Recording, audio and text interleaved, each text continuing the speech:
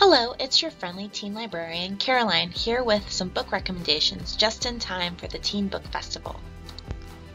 Celebrate Durham County's 6th annual Teen Book Fest on Zoom on March 10th from 4:30 to 6:30 p.m. Join young adult authors Steve Sheinkin, Tracy Deonn, Oshiro, and Daniel José Older for author talks and writing workshops. You might recognize some of the books that I'm going to talk about.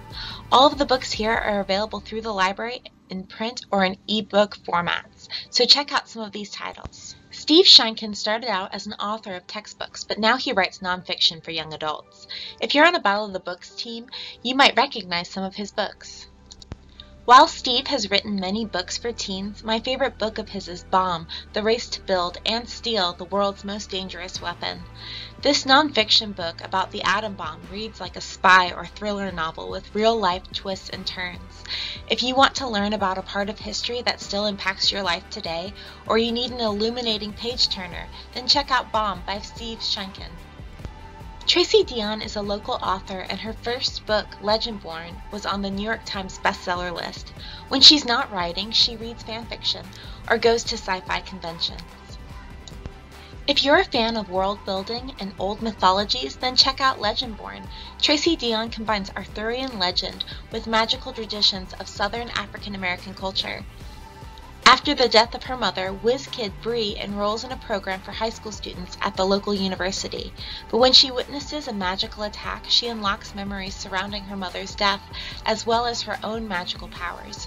If you're a fan of Cassandra Clare's City of Bones or Maggie Stiefvater's The Raven Boys, then Legendborn is the perfect read-alike. Oshiro is an award-winning YA author and a champion for diversity in YA literature. When they are not writing, they are on a mission to pet every dog in the world. Full of diversity and thought-provoking themes, Anger is a Gift is Oshiro's first YA novel. This book is an emotional roller coaster that stays with you long after you've finished reading it. High school student Moss is a survivor in Oakland, California. He witnesses his own father's death and experiences hardships at the hands of a racist school administration. A group of his friends decide to organize a protest that escalates into violence.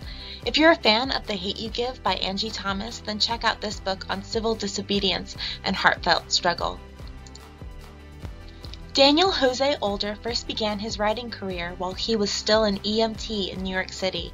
Since then, he has become a best-selling YA fantasy author and now writes Star Wars fiction, like The Last Shot. But I'm going to talk about Daniel's first fantasy series, Shadow Shaper Cypher. The series begins with Shadow Shaper.